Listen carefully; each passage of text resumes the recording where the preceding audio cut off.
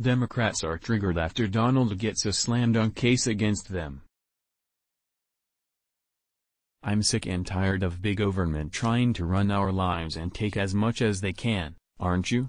They rob Americans just to line the pockets of corrupt politicians. And now, the Supreme Court has ruled enough is enough.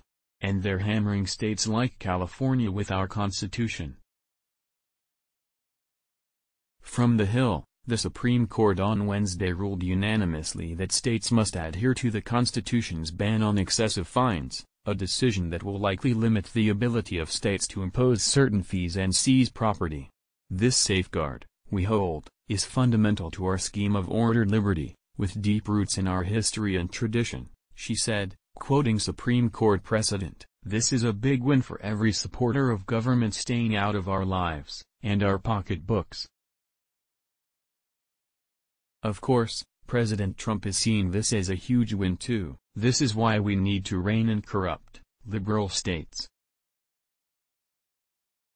They think they can bully Americans, pushing us around, as if we had no rights or rights to our money. The Supreme Court ruling is a reminder to Democrats that the people's rights come first. We are not minions, beholden to the government's abuses. We are free Americans. The government has no right to take our money, excessively and unconstitutionally. California has been doing this for years, charging businesses and citizens massive fines in the name of climate change. Well, they're not going to get away with it any longer. Now, even Supreme Court liberals including RBG are cracking down on this kind of abuse.